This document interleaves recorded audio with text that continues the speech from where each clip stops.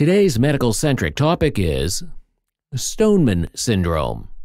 Everything you need to know.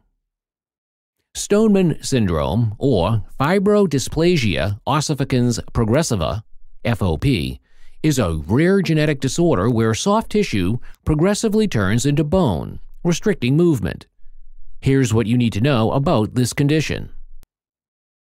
1. What is Stoneman Syndrome? Description: progressive ossification. Soft tissues like muscles and ligaments gradually turn into bone. Genetic disorder, caused by mutations in a specific gene responsible for bone growth. 2. Causes of Stoneman Syndrome. Genetic mutation.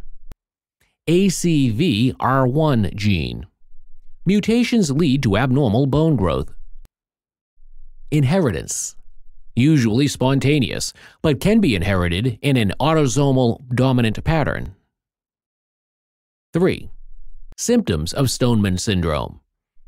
Early signs. Malformed big toes, often noticeable at birth. Early childhood. Symptoms typically begin in childhood.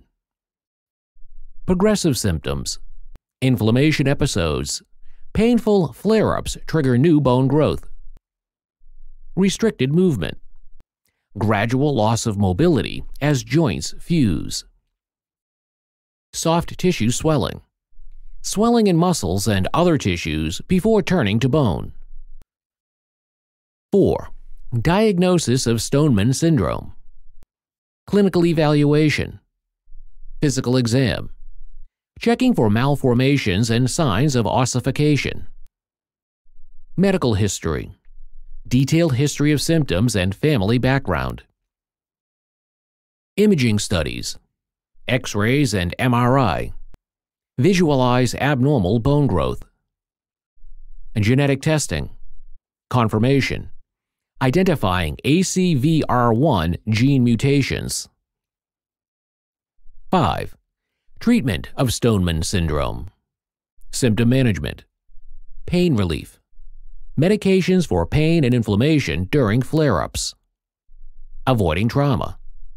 Minimize physical trauma to prevent new bone growth. Medical interventions. Corticosteroids. Reduce inflammation during flare-ups. Physical therapy. Gentle exercises to maintain mobility without causing trauma. Supportive devices. Assistive tools. Aid in daily activities. Protective gear. Prevent injuries that could trigger ossification. 6. Managing Stoneman Syndrome. Preventive measures. Avoid invasive procedures. Surgeries and biopsies can trigger new bone growth. Cautious vaccinations. Given to avoid muscle trauma. Education and support. Patient education.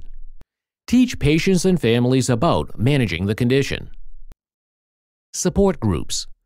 Connect with others who have FOP for support. Research and future therapies.